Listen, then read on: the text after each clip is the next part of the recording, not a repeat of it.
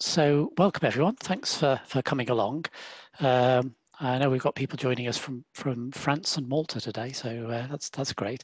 This is the second run of a seminar we did originally for the Association of Heritage Interpreters, which proved very popular. We had 70 people turned up, so we thought we'd rerun it and just aim it more at people outside the sort of professional heritage interpretation business.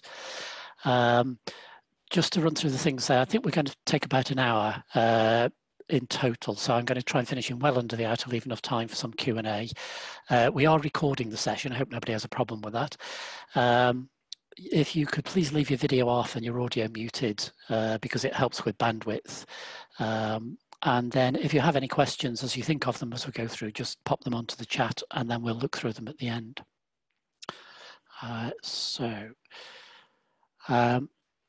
Just to kick off then, I think in terms of reopening, there are three things that you really need to look at doing. One is to be able to demonstrate that you're COVID-19 safe.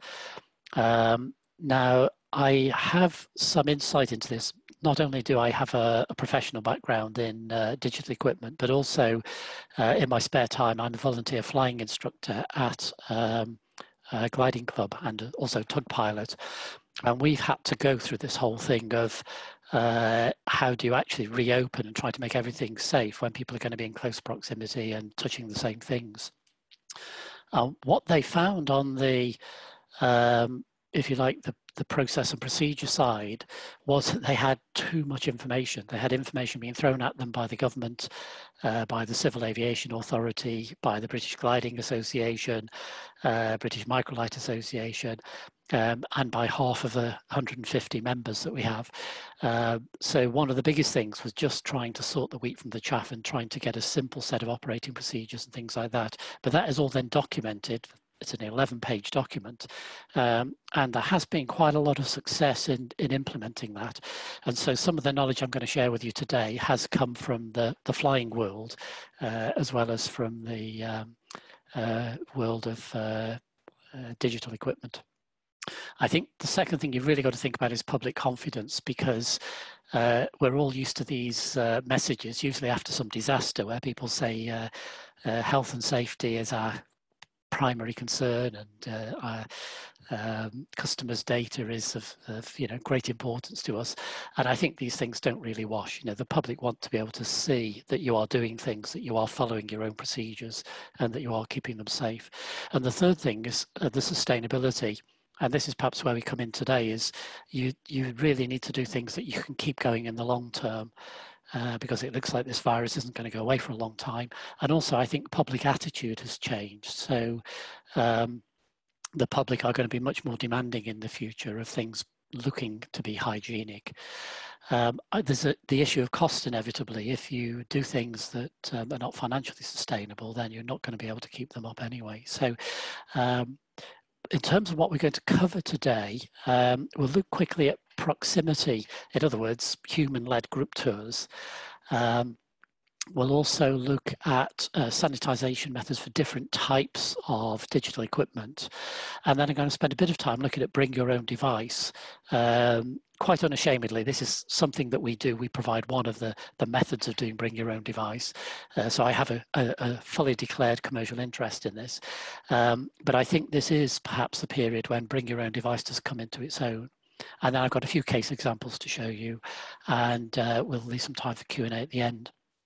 Interesting, the picture you can see here is Creswell Crags. I've been on 2 visits there, one last year, and you begin to see the nature of the problem that somewhere like that faces, and they are really suffering badly, Creswell Crags. In fact, it's highly likely that they'll just shut and never reopen. But you have a situation where it's all group tours because you're going into Paleolithic caves that are otherwise the public is locked out of. You are inevitably confined together because you're in small caves. The guide is having to speak quite loudly because people are quite a distance away from him. And also you're having to share all the safety equipment, the helmets and the lights and things like that. So it does throw up a massive set of problems. As we're going through, I'm going to talk about 3 types of cleaning, and it's worth just kind of getting a definition of those, because some of the terminology is a bit wishy-washy and some of it is used interchangeably. First of all, washing. Normally we think of washing as removing something, getting rid of dirt or something like that. But in the context of COVID, it's a very specific way to disable the virus, and that is soapy water, which is a surfactant. It reduces the surface tension. So I guess you're probably all aware by now that the COVID virus is really a collection of DNA surrounded by a sort of fatty lipid which protects it. And soapy water breaks down that fatty lipid protection. And so, as someone rather eloquently said on the media, the virus spills its guts in that case and is therefore no longer active. You can't really kill a virus because it's not alive in that sense, but if you can break down the package that it's in, then it becomes ineffective. And soapy water is really good at that, which is why all the advice to wash your hands and sing happy birthday. We use it at the Gliding Club for wiping down things which wouldn't stand chemicals on them, and which people are not necessarily going to touch. So things like wiping down canopies and things like that. And we'll see the use of it as we go through here in a sort of visitor context. The second thing is sanitizing. I've done a bit of research on this to try to sort of just educate myself as to exactly what these terms mean. And you do see varying definitions, but I think, to put it simply, sanitizing is something that's quick and good enough. In other words, it's instant, and it gets rid of, say, 99% of the infection. Disinfecting, I've seen in some definitions where they say it can only be called a disinfectant if it gets rid of 99.99% of germs and bacteria. But I think also disinfecting is the slower process. It's where you leave the disinfectant around, it stays on the surface, so it's a kind of protective thing as well. So sanitizing in the coronavirus context is done with denatured alcohol. What do we mean by denatured? Well, it's made so you can't drink it, which also means the government won't tax it. So essentially, ethanol in particular is the stuff you would drink for pleasure, but it's also in its denatured form used in sanitizer. It's mixed with water, and the proportion is quite important. Below 50%, the alcohol is likely to evaporate before it's broken down the virus's protective casing. So they're saying it should always be stronger than 50%. And counterintuitively, you shouldn't use 100% or really strong solutions. And the reason for that is that it tends to coagulate the proteins so that it actually kind of hardens them rather than breaking it down. So it coagulates the lipid shell. If any of you have ever seen the experiment where you drop an egg in pure alcohol and it looks like it's being poached, it suddenly turns white, it's the same process. So normally they reckon around 70% seems to be, although there's disagreement on this, but it seems to be 70% solution is about the ideal. And either isopropyl alcohol or ethanol. There are one or two other alcohols around that will do it as well, but these are the main ones.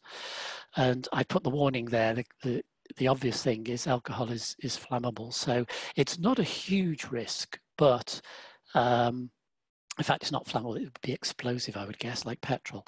So obviously what you don't want to be doing is sanitizing 200 handheld audio guides in a cupboard somewhere, in an enclosed cupboard.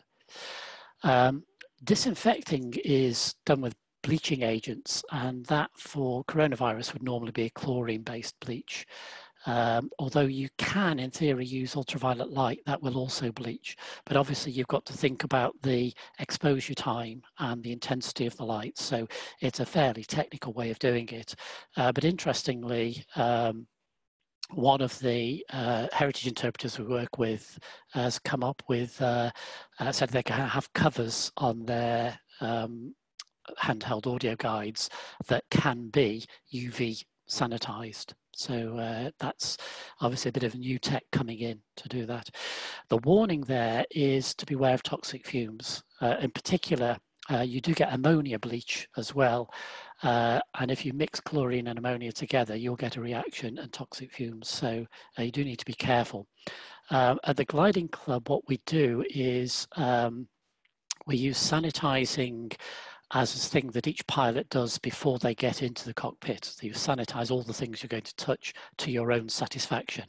And we'll see that in a visitor context a bit later on. What we do as an end of the day procedure, particularly for the ground equipment that tends to be a bit more tougher and a bit more agricultural, is we spray it round with a chlorine bleach, but we then leave windows and doors open so that the fumes can dissipate overnight. So that's a once a day, end of day procedure. Let's look at the issues now, proximity and sharing. One of the first things, it wasn't something I realized. I kind of realized when COVID came in that there was going to be a problem with handheld devices and touch screens and things because it's the area we work in. But I never realized until we started getting inquiries that human-led tours are a problem as well, because people get too close and the guide has got to shout. One of the easy ways of trying to overcome this is voice amplification, and this device you see here, the speaker thing, you can buy these for between about £15 and about £80. This is the kind of sort of top end of the range, waterproof one. So that's a fairly simple answer, is have your people stand 2 meters apart and your guide use some sort of speaker system like that.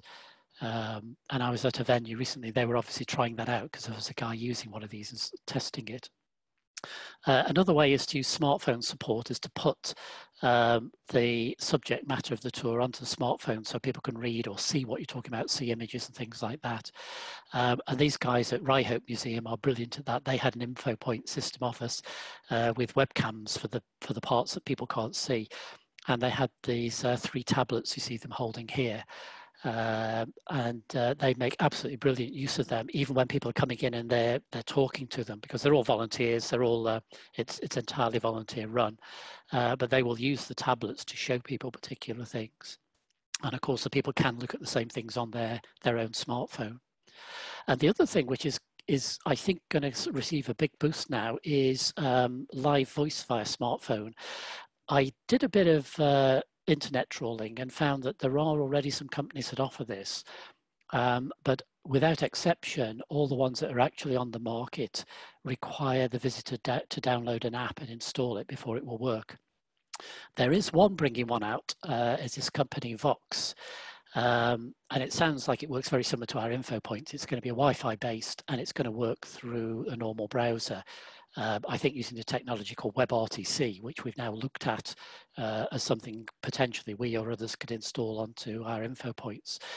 So the idea is that the guide, which I think is this lady in the middle, has a smartphone and talks into it, and the people around just go to the appropriate page and they listen live on their smartphone while the voice is transmitted. So I think you've got to watch your space on this one. It's not a technology that's been widely used before, but I can see it coming in quite quickly. The ubiquitous handheld tour guides, which of course have been around since the 1950s in various forms as audio guides and things like that. The best method with those is the isopropyl alcohol. Ideally the optimum 70% solution.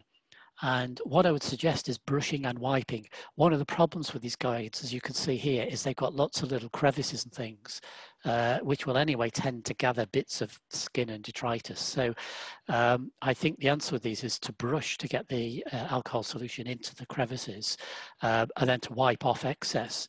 The alcohol will evaporate quickly, within a minute or two. So it's unlikely to damage the electronics. It won't get inside. What it will do in terms of long-term exposure to the plastics, I don't know. I think it should be okay because of the fact that the alcohol evaporates completely. So you're only using alcohol and water. But again, it depends on the type of plastic, because there are many, many different types of plastic. And my chemical knowledge is not good enough to know, what might be affected by long-term exposure. One of the things I'd put a note at the bottom is just be careful with hand sanitizers. Tend to have all sorts of things in them to make you smell nice, to make your skin soft and all the rest of it. And those things are obviously not going to be good to be putting on electronic equipment. So it really just wants to be the pure isopropyl alcohol with ideally distilled water, which we'll talk about in a second. The other possibility is to disinfect, but obviously bleaches are going to have a damaging effect on plastic, as will UV radiation normally. You might be able to get away with time and temperature if you're in a museum, for example, that's only open 1 or 2 days a week. If you can only use your devices once and leave them for a known period of time at a known temperature, say 48 hours at a warm temperature, then you may well be able to, if you research it properly and make it a strict procedure, you may well be able to say, well, that is sufficient sanitization. Touchscreens and kiosks present a particular problem because people touch them randomly during the day. So I think, as we've done with our pilots, bear in mind our pilots use handheld radios and things like that, people on the field. We've basically said everybody sanitizes the equipment before they use it. So with the IPA spray and a microfiber cloth, or with canopies, soapy water and things like this. And so we're making the user responsible for sanitizing to their own satisfaction. With touchscreens, unfortunately, you can't really use chemicals on them because they're likely to damage the screen, because they have an anti-reflection coating, and also the touch sensitivity could potentially be affected. So it's the coatings that are the problem, really, rather than the screen itself. So I think the only answer there is the cloth with soapy water, and doing them regularly. The other thing to watch out for, again, we do see this at the Gliding Club, people will go and get a paper towel off a roll to clean a canopy. We have to stop them because paper and paper-based products are very abrasive of anything like a screen. So you would never use those. And they come in various forms. I think you may have seen the J cloths, they're called. Is a kind of proprietary name for some of them. They feel like a cloth, they look like a cloth, but they're not a cloth, they're actually paper-based. And most of the sanitizing wipes, baby wipes, things like that you get are paper-based, so they're really not suitable for cleaning screens. The best thing is these microfiber cloths that you get nowadays. And the other big problem is interactive exhibits where people are going to touch and sit in and handle them. Again, I think the only answer is to give the user the means to sanitize them to their satisfaction before they use them. You could also adopt this thing of a light spray with a bleach to disinfect them overnight, chlorine or something like that. But again, beware of the fumes. There is the possibility, we'll see with the others, you can go to bring your own device. We have got one example of one of our heritage interpreter partners who's actually done bring your own device control of an interactive. So it is possible to control interactives from your smartphone. And the other thing, of course, is the AR and VR. Now you do already have AR and VR that you can do bring your own device, and I'm going to show you an example of AR, augmented reality, in the case examples at the end. But what you could possibly do, rather than having devices that people share and have to sanitize each time, is you could get them to use their smartphone, but give them something like this Google Cardboard that you hold up to your eyes, which gives you the same effect as using kind of Oculus Rift goggles. Some people have claimed that the processing power is not sufficient to do the sort of swing your head round thing, but you've got all the accelerometers and things in a mobile phone. So it should certainly be possible to do the same sort of things that you would do with a headset. So I've talked about bring your own device quite a lot, and I think this is maybe is going to be the age of the bring your own device. Because of the pandemic. So if I just talk through what that means and what the different forms are. First of all, just looking at it as a generic thing, it avoids the hygiene issues. It also avoids capital costs because the user brings the device that they're going to use. They've bought it, they repair it, they update it. And also you've got a variable supply to meet the variable demand. And it is a problem with handheld guides. I know people I've talked to about replacing handheld guides with InfoPoint said the problem with them is on a busy day, we either don't have enough or we can't recharge them fast enough as people are going through. And of course, what people tend to forget is the device that your visitor's bringing with them will support quite sophisticated audiovisual media. You can do interactive acts as well, and as we'll see, you can do augmented reality and potentially virtual reality. If you want to know how many people have got a smartphone, Ofcom do a survey every 12 months. And the 2019 one, I haven't updated it with the 2020 yet, 2019 one said that 80% of UK adults use a smartphone. And of course, among youngsters, it's even higher than that. So the chances are that any group of people visiting your heritage site will have a smartphone somewhere between them. On the downsides, they might not have a device, or it might have a flat battery or something like that. Although I think that is, those two issues are just gradually getting less and less and less and will eventually just become insignificant. A major thing that's a constant bugbear for us is that the user devices and the way they're configured will vary. And it does mean that the goalposts move a little bit because the smartphone technology is moving so fast. We've had to change a couple of times the way that people connect to our InfoPoint units because the way that phones connect to Wi-Fi has changed slightly. So it is almost a sort of constantly moving thing. The big thing to remember is that if you own the device that you give to the visitor, you can make that device do anything it's physically capable of. If you go to bring your own device and you're going to use the visitor's smartphone, you have to restrict yourselves to things that every smartphone is capable of. Or if you offer anything beyond that, there's got to be a fallback that works on every phone. So lowest common denominator is the way to go. The other thing to remember, all bring your own device, is that at some point you need connectivity, whether it's an app or web browsing or whatever you do, at some point you need a means to get the content onto the phone. If we look at, I wanted to look at apps first of all, native apps. One of the reasons for doing this is that when you talk to people about bring your own device and smartphones, they often assume you mean an app, because that's the thing we're trained to think about. It's a familiar concept. They are consistent, they're fast, we all use them, and they can be clever and update themselves in the background as well. Like the National Trust app, if any of you are familiar with that, when it's got Wi-Fi, it'll update the content so you can get it out wherever you are, and it will tell you what's on that weekend at places near to you. Now, apps can be independent of the internet. They can work completely self-contained, but you've got to remember that to download and install an app, the user has got to have a good internet connection to do that. And also your app has to be designed without any features that need the public internet. Things like Google Maps, which is very easy for people to use, but that's not going to work unless the phone has got a good internet connection. And also the content that you can put on a self-contained app is going to be limited in size because the content itself will swell the size of the app.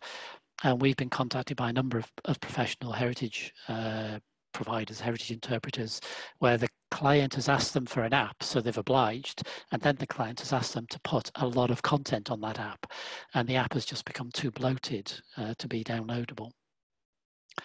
Looking at the disadvantages side of apps, there is generally very poor visitor uptake, particularly for situations where you're looking at a single visit of a couple of hours. The visitors are not really prepared to download the app, especially not in advance of the visit, so you get very poor uptake. We normally say that apps need to be centered around the individual. If it's something an individual is going to do regularly, so if you're a member of the National Trust or English Heritage or whatever, if you do the same sort of activity, that app is going to serve you over a period of time. You're much more likely to download it and keep it updated and things like that.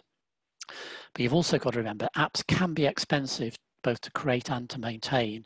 Now, there are some platforms around. If you have an app designed from scratch by a developer, it's going to be a lot of money.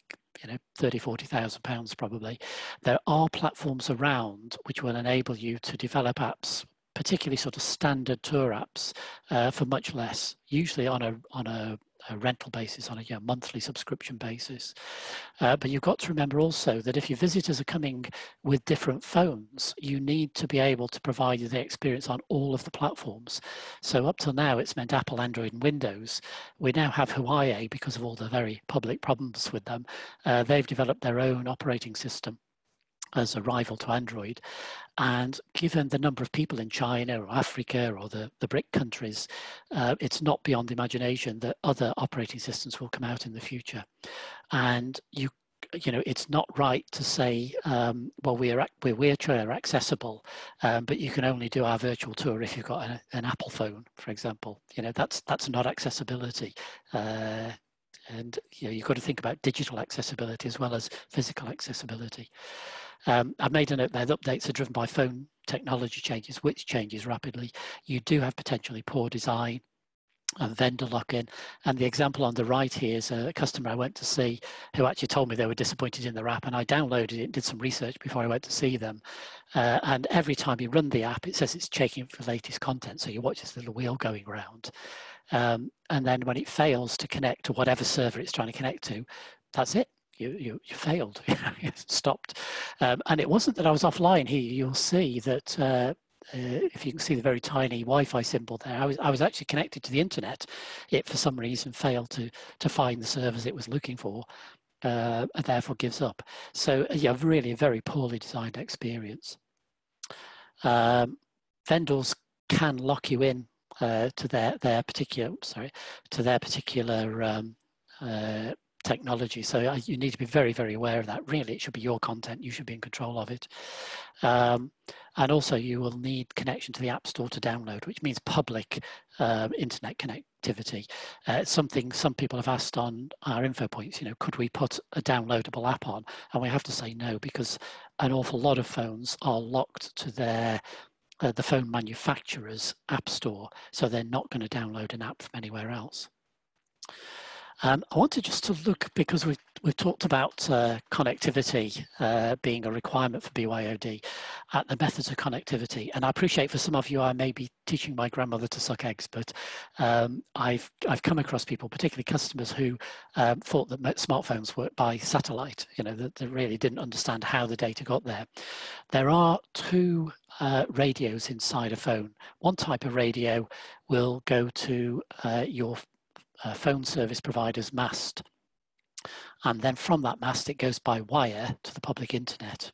Okay, so that's one way of getting connected. We'll look at these three methods in slightly more detail after we look at this. The second radio will connect to, or radio's type of radio, if you like, because there can be multiple ones, will connect to a Wi-Fi signal. That would be your broadband that you have to provide at your premises, and that in turn goes via wire to the public internet. So you've got two methods of getting to the public internet and browsing the web. The one that we sell is the third type, which is the private internet. And although I say we sell it, you can also build it yourself. There's nothing secret or proprietary about it. Anyone with the right knowledge could construct your own private internet because internet is all standards driven, and the standards and the technologies are all published. So how that works is the radio connects to a Wi-Fi as normal, but the Wi-Fi then is connected to a server that delivers a private internet. So it has all the functionality of the internet. It works in exactly the same way.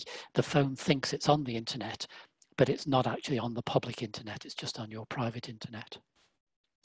So just looking at some of the limitations, because if you're going to go bring your own device, you need to be aware of connectivity as a critical factor.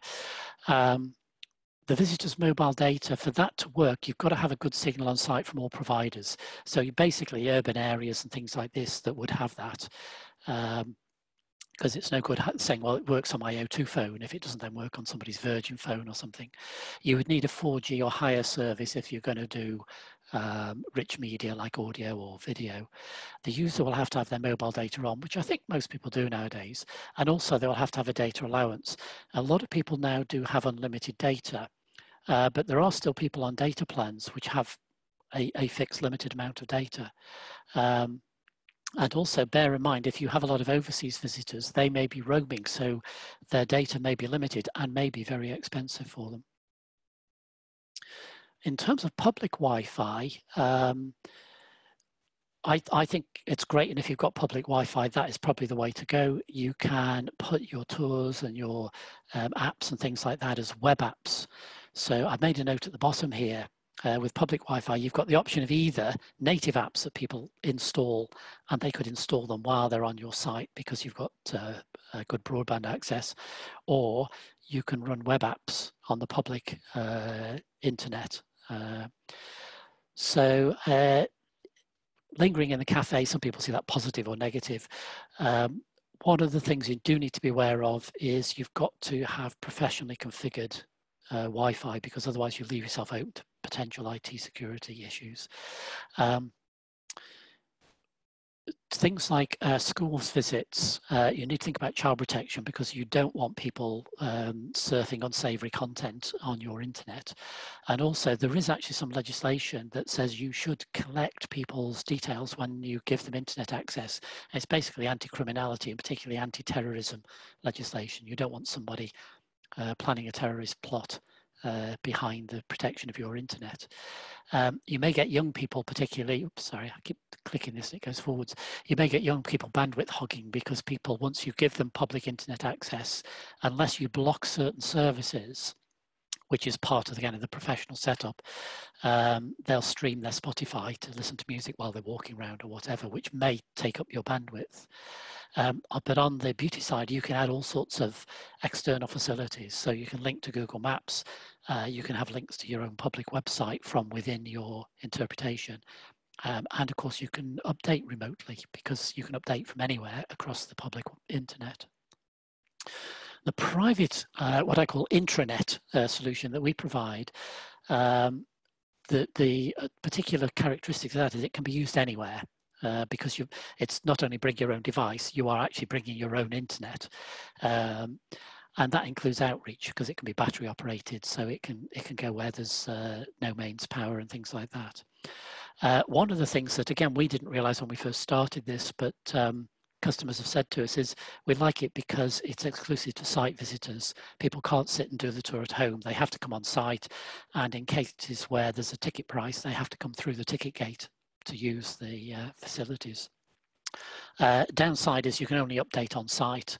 We had a number of customers say, why do I have to sit in my drafty church or my wave washed pier to update it? But essentially you've got to be within range of the info point to actually manage its content.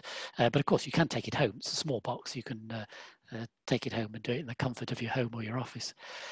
It is intrinsically secure because it's not on the public internet, and it can be made physically secure because it can be put somewhere where the visitor can't see it or touch it.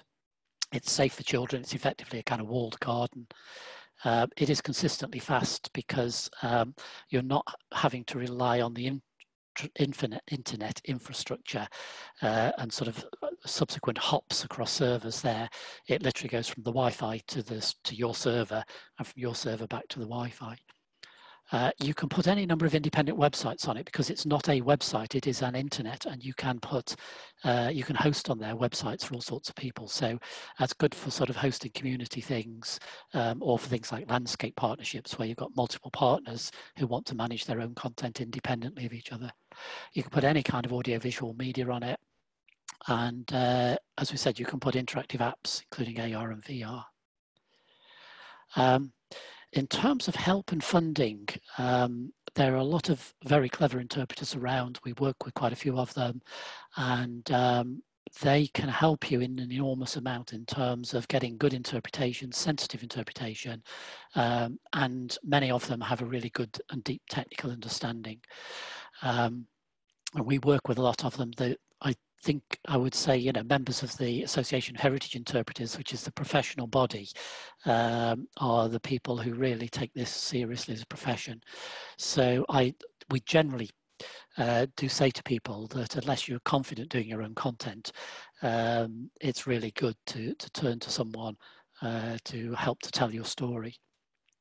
The other point here is the emergency funding, and this does now seem to be being thrown at people. These things I've sort of put here have all come in since I've been writing this presentation. This one you'll see is Monday 17th of August. National Lottery, Heritage England, AIM, the Association of Independent Museums, I think Historic Religious Buildings Association, all of these people are having emergency funding channeled through them, which can be used to reopen.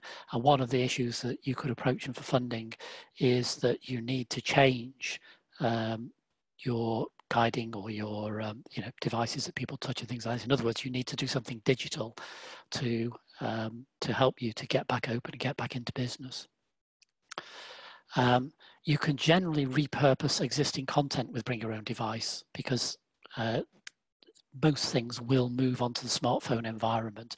And while you're doing that, you can think about updating it, modernizing it, particularly think about things like accessibility, inclusivity of LGBTQ, things like that, Black Lives Matter. There's an awful lot that can be done whilst you're porting content across. This example here from St. Swithin's, they already had printed leaflets, and the designer had those as PDFs, so they were able to be just put on as electronic PDFs. And I've just made a note there of some issues you may need to think about in terms of porting content over. The one I'd just like to look at is formats, and I would say this is good general advice in any sort of content you're doing, is stick to standard formats. And I've listed there for the different types, the various kinds. Video is the only one that has any complexity about it. You need to think about the file type and the codec, which is the H.264 there. And also you need to think about some other things about size and definition and frame rates and bit rates and things like that. So video does tend to have a bit more complexity about it, but somebody who's used to doing video for mobile devices is going to know all that stuff and be able to normally video at super high quality and then produce effectively sort of prints or copies that are at the right sort of specification for a mobile device. Okay. What I'm going to do now is just quickly go through some examples. I just want to look on the participants list to see if Nigel is here from, no, he's not, is he?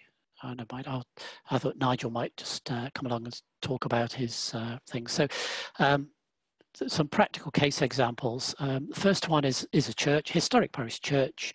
They've got National Lottery heritage funding, and they had a team of volunteers who you see there in the picture, and one designer who's the guy just to the left of the sign. And they did a whole load of stuff. They put tours and trails on. They have an info point in the church and one in the village hall.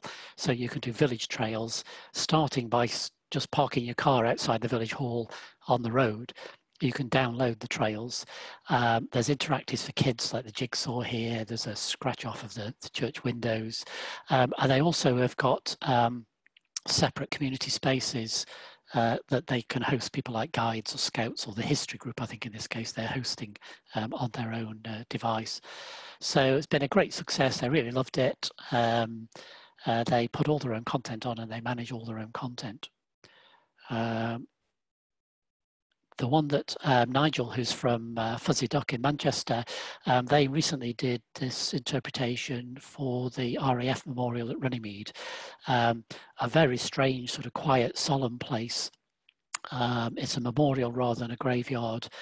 What they did was developed an interactive app. So you basically interact with things like the map or these things, and you go through the experiences of this lady, Noor Khan, during the Second World War.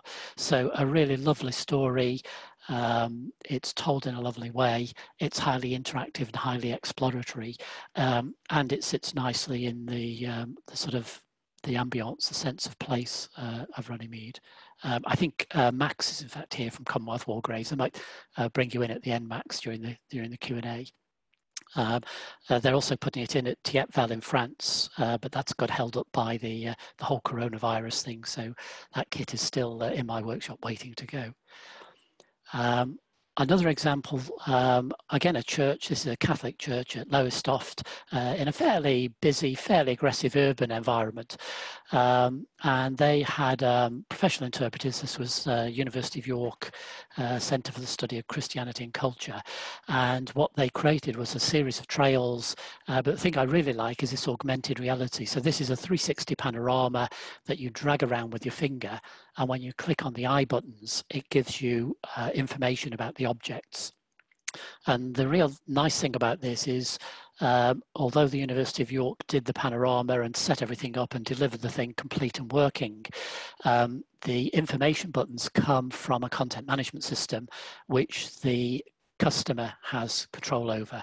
So the church itself can update the information and the objects over time. There's also the nest cam for kittiwakes, because they have kittiwakes nesting in the tower. So you can see either live or recorded highlights of the kittiwakes. They also had 3 tablets which they make available to the guides or to visitors if they want to loan them to them. Again, you're going to get sanitation issues with that, but because these are meant to be sort of outdoor things and they're in rugged cases, they can be wiped down with isopropyl alcohol to sanitize them between every use. Other sexy stuff you can do is things like location triggering. So this one is from National Trust of Petworth, which was done by ATS Heritage. You can include QR codes, NFC tags, one on the left, and also the Bluetooth low energy beacons and things like that. So you can do all kinds of things that will give people stories that relate to where they are, orientate them to where they are. They all work with web technology. And you know, in the case of our info points, that's why we stick with standard web technology. So we can do all these sort of things. And the really sexy final bit, which is Simon from Ugly Studios, has again, it's an installation that was due to go in April, got held up by the COVID thing, and as yet still isn't in, but they may put it in by the end of the year.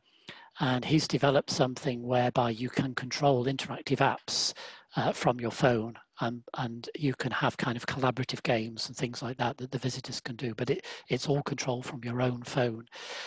It's a little bit under wraps. I did actually have to ask him if it was okay to talk about this, because it's something absolutely, I've never seen anybody doing this before.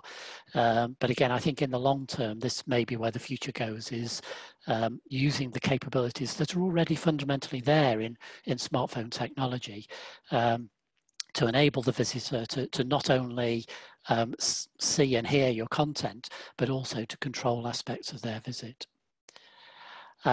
Quick advertisement from the authors of this very good book, available from all good booksellers and on Amazon.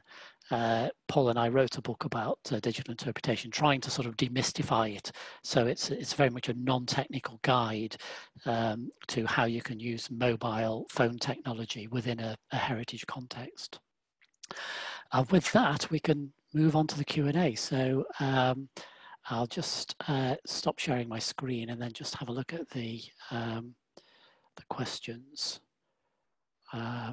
Oh, not got any yet. Well, I thought we'd have a shed load of them. So should I then, if I unmute everyone, and we'll kind of take a risk and see if we can all speak. If I unmute all. Okay, if it all goes horribly wrong, I'll just mute everybody again. But has anybody got any questions they would like to ask? I think the unmuting hasn't worked for everyone, has it? So let's try it again. That looked better. It still hasn't done everyone, so I may have to go through and do you all. Do you want me to do it? Yeah, if you try, if you will, Barry, please. Thanks. It's saying ask to unmute. People can unmute themselves, I think. Yes. Yeah, they can if they wish to. I got a little box up on my screen to click when you first unmuted us. Okay. half are and half aren't.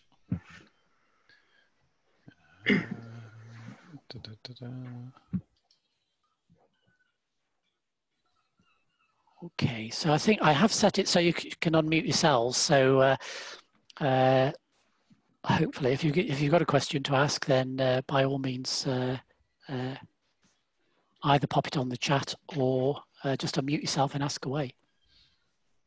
So I was just wondering about costs, and especially either transferring existing content onto bring your own devices or going for bring your own device from the beginning of a project inception, and whether that makes things more expensive or not.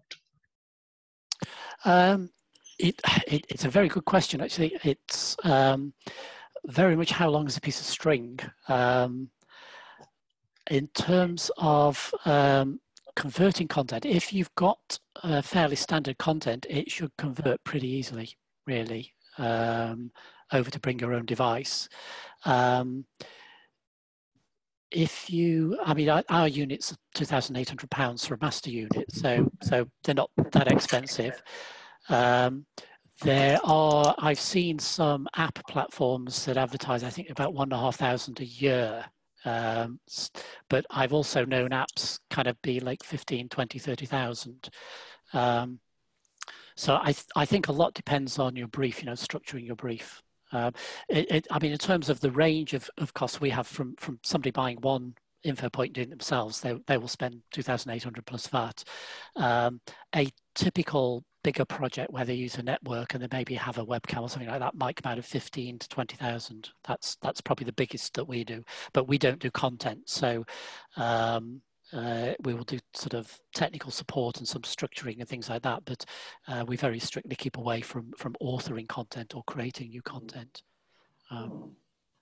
I just find that trying to set the briefs with a realistic budget quite difficult, because budgets literally seem to range, you know, start from scratch from anything from 10,000 to 150,000. And you're right, it's how long's a piece of string, but it's very hard to know sometimes whether you're being taken for a bit of a ride with developers. Yeah, I suppose one thing you could do is start with the money and say, right, I've got this to spend. Tell me what you would do for that. Yeah, I think sometimes you do get overkill, and you do get a situation where developers, they want to do the latest sexy thing, and if their clients will finance that, that's great. On the other hand, I think one of the problems with apps is that you get a lot of developers who are not particularly heritage interpreters, you know, and don't really have the sort of storytelling capabilities, who might be cheap, but are quite likely to produce a pretty poor app. So I suppose there's also that you get what you pay for sort of thing. But I think, I mean, I have a bit of a sort of background in the advertising design world, and the thing there, everything kind of revolves around the brief, you know, specify in the brief. But I say it's difficult if you're not expert to draw up a detailed brief. But I think you're quite welcome to start with the money and say, well, tell me exactly in detail what you would do for this. You know, that's it, we think is a reasonable budget. Thank you. You're welcome. Max, did you, I noticed you came in, which I was surprised because you're actually a customer. What say anything? Well, thank you very much for the talk, first of all. That was really, really interesting and very useful, considering that obviously we're all moving into our new normal, which will be dealing with these issues on a day-to-day basis. To a certain extent, I feel very lucky compared to what I imagine most people, because all the problems that the Commonwealth War Graves Commission faced, of all of our sites being isolated, a long way away from everything, no power, no easy access. I suppose the easy access stuff hasn't gone away, but suddenly we're in a position where being far away and lots of space is an advantage for us, because obviously people can visit and spread out and be able to not be close to one another, be able to social distance. I've noticed a number of questions that have come up, and one of them, which I think is really useful for me as a somebody who's working with you at the moment to answer, is the question about power source and housing of the InfoPoint boxes which you provide for providing intranet. We obviously had to think very carefully about this at the Commission. We're installing InfoPoint boxes at the Thietval Memorial on the Somme in France. There was no possibility of putting in power cables, and we had to think carefully about where we would house them, because we couldn't put them in a ceiling, for example, to hide them away, because there are no ceilings, it's outside. And so we've built solar panel boxes, and the boxes have the InfoPoint transmitter inside it, and then solar panels on top. So they're and a battery. The solar panels power the battery, and the InfoPoint boxes draw their power off those. And it's an elegant solution, we think, to being both environmentally friendly and providing an engaging experience for visitors to our memorial.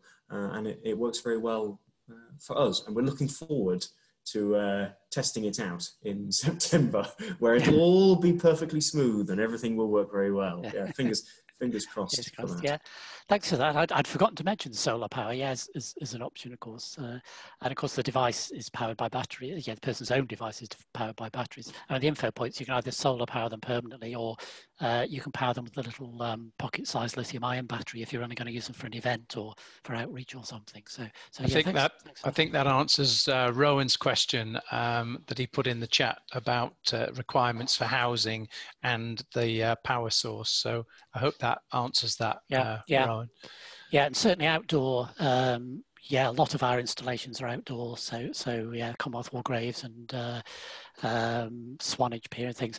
And another point, Max, as well, which is really useful, is I had a customer who wanted to look at one of our installations. I said, well, he's in London. I said, we've got Tower London and the Wellington, both of which closed at the moment. And then I checked on the Runnymede website and they said it was open. So obviously, because you can socially distance there, so there's no staff and everything. So that was really useful. I was able to say to him, yeah, if you get yourself out to Heathrow, you can go and look at that.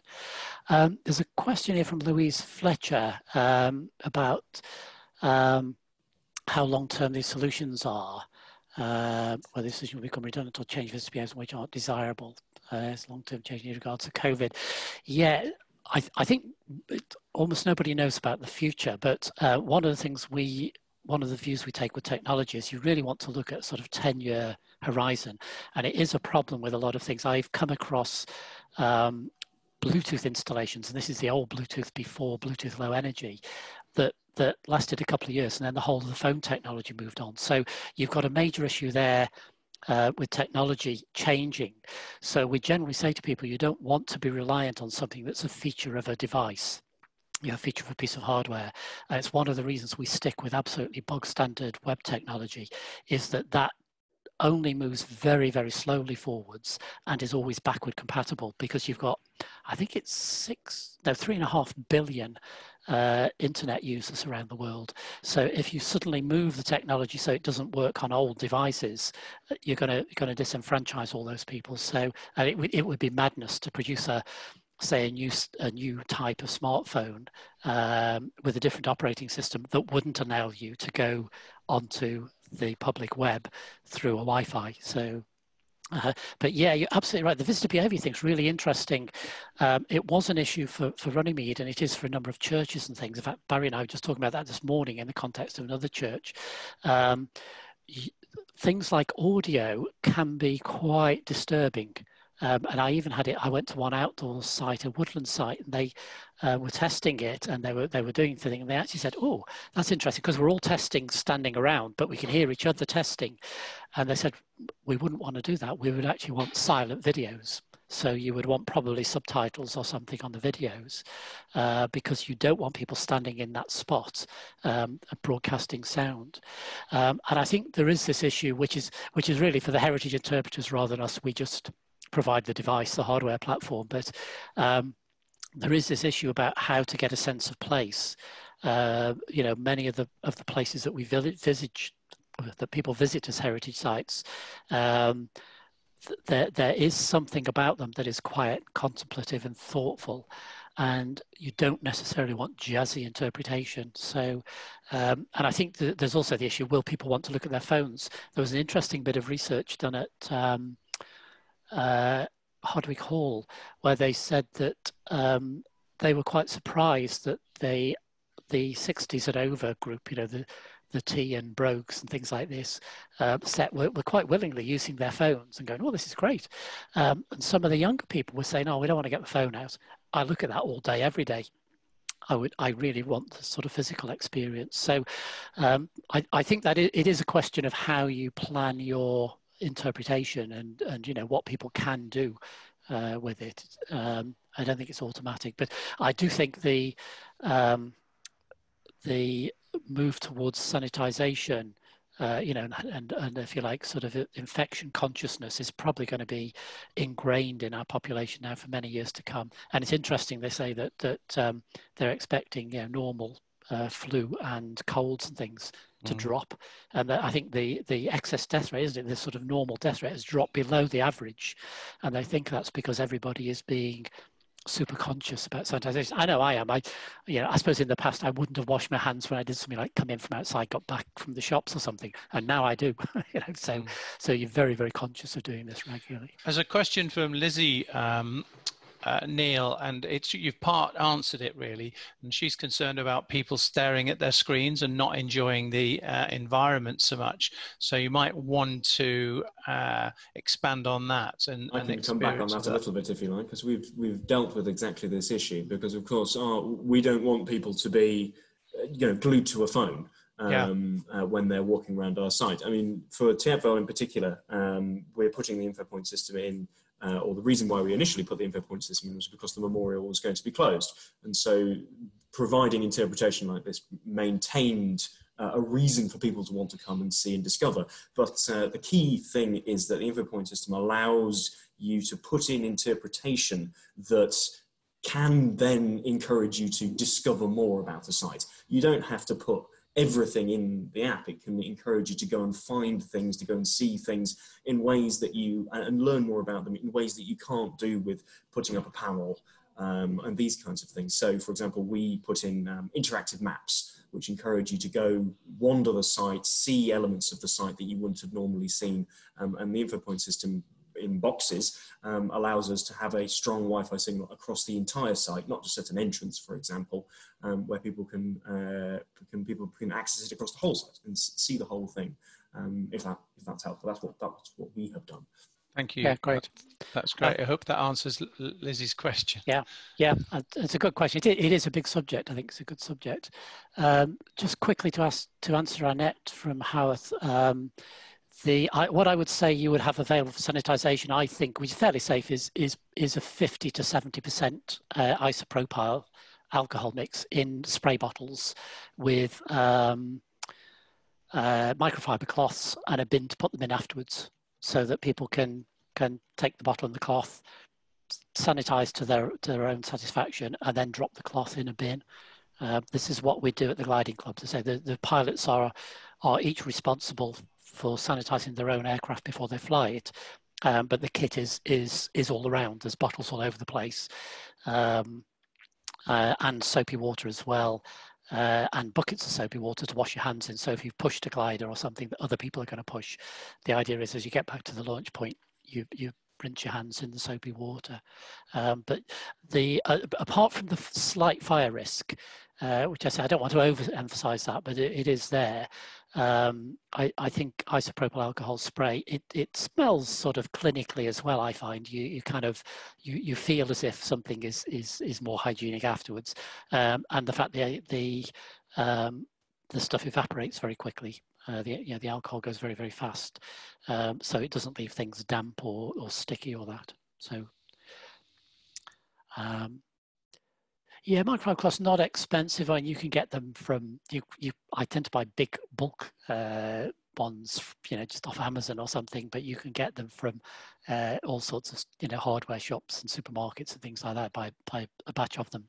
I don't know what you would pay for them. 2 or 3 quid for a small packet of them or something like that. But I think if you buy them off Amazon or somewhere in bulk, then they're far cheaper. And you can wash them, of course. You know, they're washable, reusable. That's so. Smartifier from field objects. Yeah, great. I think what Kathy Cruikshank's saying here, it kind of fits in with what I'm seeing, is that you are getting people saying, well, okay, we'll host stuff on site. And then you know, in the long term, probably will pay a rental or something like that to have so many objects on it that people can access.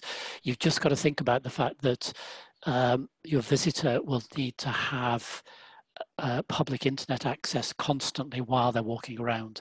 I think if you can do that through Wi-Fi and your own broadband, that's okay. I think relying on the phone signal is generally pretty dodgy because it's got to be across all the providers. They do change. I know Barry's son had a problem that somebody near them, a building burnt down, the phone provider took the mast away, or the fire took the mast away, but they didn't replace it. And that means you lose connectivity through that provider. And also you've got to think about the sort of environment you're in. If you're in a transport museum with a steel-clad building, you're not going to get any phone signal inside. And equally inside a castle with thick damp walls, there's quite a lot, there's quite a sort of black art really to radio propagation, whether it's mobile phone or Wi-Fi. There's things you can do to improve it, and there's buildings that really are extremely awkward to do it in. Underground bunkers is another one. If you put the antenna inside, it works really well because they're what they call a Faraday cage. They're reinforced with iron bars, so you don't necessarily get the effects you're expecting. And we found Swanage piers are an issue. Because we've done one, and Barry knows because he was the one testing it. So yeah, we think what that is the surface of the water. There's a reflection off the surface of the water. So a lake or a pond is great because the signal will skip off, but the surface of the sea, because it's so rough and changeable, tends to give you multipath signals and things. So yeah, I think that's the only problem there. You've got, if you're going to go BYOD, whichever way you're going to do it, you've got to ensure that the visitor has connectivity, good connectivity, in order to be able to use it. You might add that we did solve the problem at the pier. Yeah, although it was in the end a brute force solution is just to put additional access points, so you're never more than 30 meters from an antenna, So whereas one antenna should really have covered that distance easily. It should have eaten it. In the end, we needed to use 3 antennas. The other thing as well, caves. You can use a thing called leaky antenna, so you can put it along something like a cave or an underground passageway or something like that, so that the signal leaks out along its length. That was another solution we did think of for Swanage, but it was too expensive to run a cable underneath the whole pier. But yeah, that is going to be your thing with bring your own devices. You then do have to realise you've got to have internet access, whereas with the old-fashioned sort of handheld devices that you hand out, everything is self-contained within them, and so they work without any sort of external help at all. So. Great. Has anybody got any other questions they'd like to ask before we close? We've just overrun the 6 o'clock. So I'd just like to ask a quick question, please, Neil. And yeah, thanks for that. That's really interesting. And so assuming good connectivity to Wi-Fi, which isn't a given across some of our sites, but assuming we have it, QR codes, are they like the go-to for free access, for example? So we don't have NFC tags. I'm looking to kind of do some trial projects to convince some people that we can do this. I'll try and explain this very quickly in a couple of minutes, but we may well run a separate webinar on this because it's a big thing. NFC tags and QR codes fundamentally both do the same thing. They give the phone, in our case, a URL to go to. It begins HTTP and the phone knows that's a web page. So you can use QR codes, you can use them natively with our info points, or if the visitor's connected to the public internet, they will just work straight away. QR codes are sort of universal, providing the user's got a QR code reader app of some description on their phone. NFC tags, the person needs to have an NFC enabled phone and needs to have it switched on. We think that's going to be far more common nowadays with the Apple Pay and all these kind of things. Apple did originally lock NFC down, but now modern Apple devices, newer ones, have the NFC opened up. The beauty of those two systems is they cost very little to put in. You can also use NFC and QR codes to connect people to Wi-Fi as well. So that's another way of very easily getting people into your content. Bluetooth Low Energy, I have a bit of a downer on for a number of reasons. One, it needs a battery to operate, and that means it's not going to operate in sub-zero temperatures outdoors. You're going to have to change the battery probably at least once a year. I've experimented with some, and they do, when the battery runs down, they do maintain their memory, which is quite good. So I can take the battery out, and then when I go and do a demo, I can put the battery in, and it's there working. It's still programmed. But yeah, by all means, experiment with those. I think the thing to see them as is an alternative. Give people an easy way to get to the content manually. But I think increasingly people will be more comfortable with QR codes and with NFC tags, especially young people. You know, they're used to it, and the people growing up with you know, pay by using your smartphone, they're going to have it switched on their phone because it needs to be on all the time, because NFC does. NFC is a broadcast system, so the phone broadcasts a radio signal, and the NFC tag actually takes its power from the radio signal. So the NFC tag doesn't need batteries in it. It'll work in sub-zero temperatures. It's really just a chip and a big aerial, and the aerial captures radio waves, uses those to power the chip, and the chip then sends out, in our case, a URL. It can send other things. It can just send a number or text or whatever, but the phone will interpret that depending on what it is. So if it says 01664, the phone will say that's a phone number. But if it begins with HTTP, the phone will say that's a web page that you want me to go to there. So they are great. I think they're going to become increasingly used and increasingly common. The one I have the downer on is Bluetooth Low Energy. And to sort of finish on a COVID related theme, when the government said they were going to do a contact tracing app using Bluetooth Low Energy between phones, I turned to my wife and said, it's not going to work. And one of the reasons is that although signal strength does correlate to how close two things are together, two antennas, it's not the only factor. We've talked about, you know, the metal transport shed. If two people had a contact tracing app and they were both in the same transport museum, they could be miles away from each other and hundreds of meters away from each other, and the app will say, I was close to this person. And equally, if you're in a damp castle or something, you could be quite close to someone, but if you're both close to two damp walls, you're going to get sort of half the signal strength that you would do. So there are all kinds of problems with Bluetooth Low Energy, depending on your application. But I think NFC and QR codes, they're reliable. They do what they say on the tin, and I think they'll become increasingly popular, and they're cheap and easy to produce and change.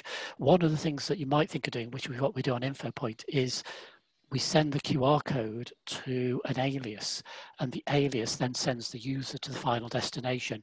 The beauty of that is if you've printed the QR code on a big sign or something like that, and you decide you want it to point to somewhere else, or you want to change it seasonally to point to a different location, you can just go in and reprogram the alias address rather than having to reprint the whole QR code or reburn the NFC tag or whatever.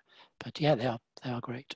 So, and finally, if I finish on the last question, Karen has very kindly led me to a closing question. How do we access a recording of this? After this is finished, the system should send me a recording, and what I'll do, I'll probably top and tail it just to cut it down, and we'll then put it on our website on the homepage under the COVID warning. But I'll send an email out to everyone with a link. So, because I have got several requests from people who couldn't make it tonight, but wanted to see a recording. So thank you very much for coming. It's great. There's been some interesting questions, which I will save and think about further as well. And I hope you're all staying well and safe, and continue to do so. And we will doubtless cross paths at some point in the future. And if anybody has any further questions, do please feel free to drop me a line, and it will answer what I can. So thanks very much. Thanks to my colleague Barry for your help, and to Max for the advertisement. So, I hope to see you all again soon. Thanks. Bye. Thanks, Neil.